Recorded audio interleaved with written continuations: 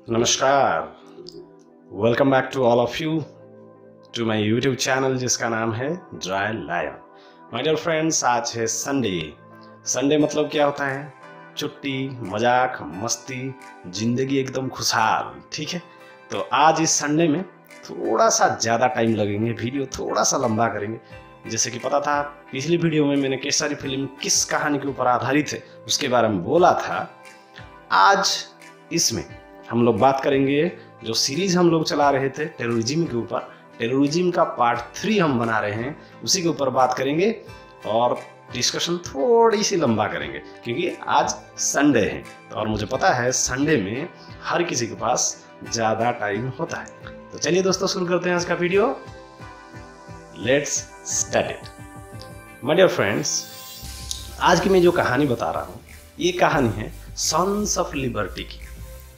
असल में होता क्या था, 1756 या 70, मतलब 1700 में का बोल रहा हूँ, 1756 से 1770 के आसपास एक घटना के बारे में।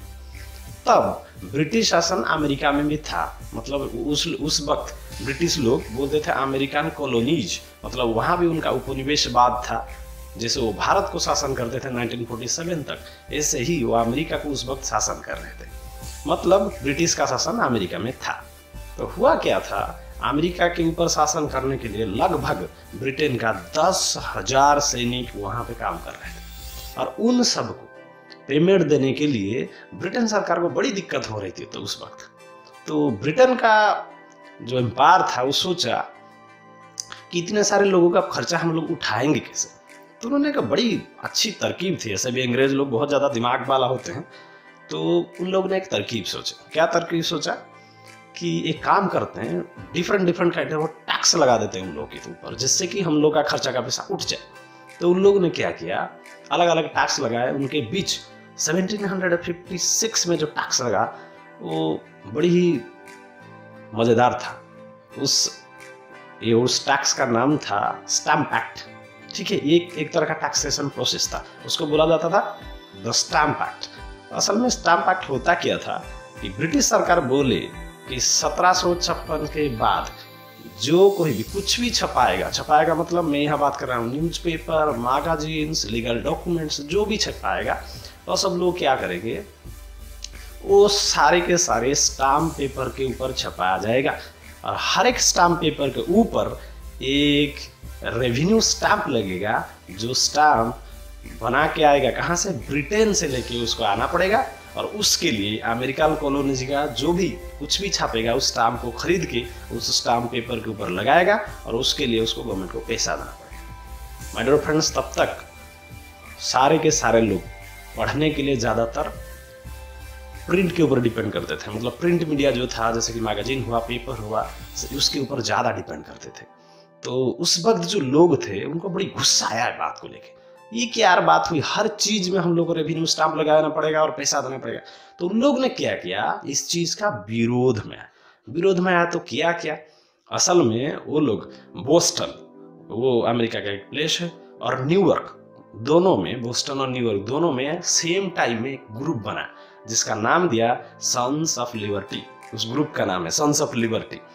तो सन्स ऑफ लिबर्टी को बनाने के बाद वो लोग डिक्लेयर कर दिए कि हम लोग टैक्स नहीं देंगे। कब टैक्स दिया जाएगा, जब ब्रिटिश पार्लियामेंट, उसके पार्लियामेंट के अंदर हम लोग को चुने हुए लोगों को प्लेस देगा। मतलब वो मेंबरशिप मांग रहे थे।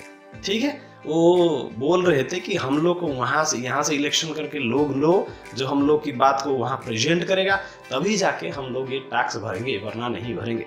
मतलब वो लोग डिक्लेयर कर दिए कि नो टैक्सेशन विदाउट पार्टिसिपेशन।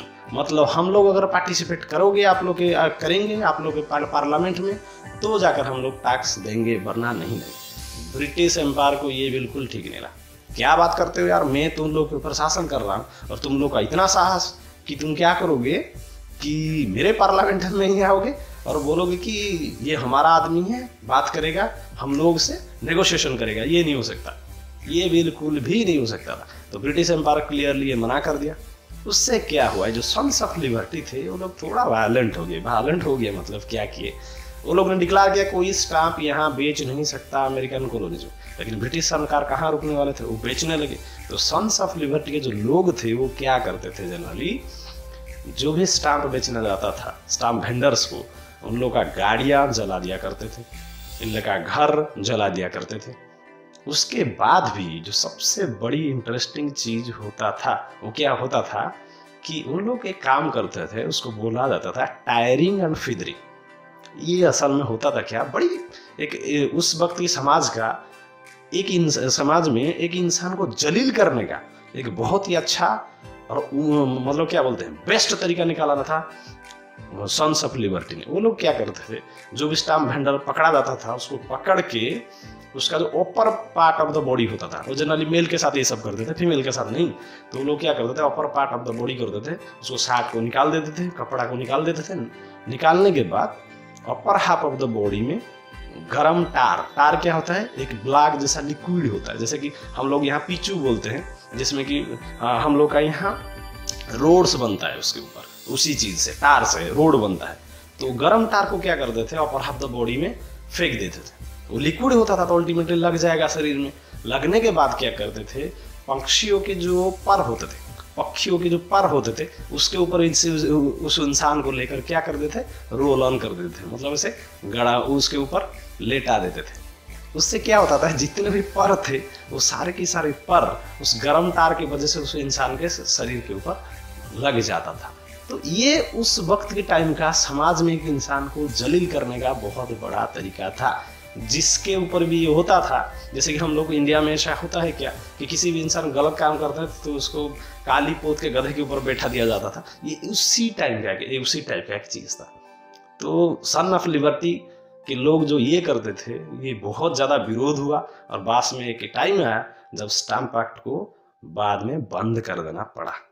तो ये उस वक्त एक टेररिज्म एक्ट माना जाता था, घर जला देना, गाड़ी जला देना, टायरिंग एंड फिदरिंग कर देना, जो भी हो। सन्स ऑफ लिबर्टी लोग ये सब करते थे। बाद में सन्स ऑफ लिबर्टी ग्रुप टूट गया, लेकिन बाद में उसी ग्रुप का लोग अमेरिकन इंडिपेंडेंस में बहुत बड़ी भागीदारी बने, बहुत बड़ भागीदार बने। जो लोग सब सन्स ऑफ लिबर्टी में था वो सब लोग सब अमेरिकन इंडिपेंडेंस से बहुत बड़ी भागीदार बने भविष्य में जाके, वो अलग बात है। तो माय डियर फ्रेंड्स, ये था सन्स ऑफ लिबर्टी का कहानी, जो लोगों को बीच चौराहे पर टायरिंग एंड फिदरिंग करते थे। तो माय डियर फ्रेंड्स, आज के वीडियो में बस इतना ही। फिर मिलते हैं अगले एपिसोड में, तब तक मुझे विदा दीजिए और देखते रहिए आपका अपना यूट्यूब चैनल जिसका नाम है dry lion. B dry for knowledge and B a lion to get it. मिलते हैं अगले एपिसोड में, तब तक के लिए बाय बाय।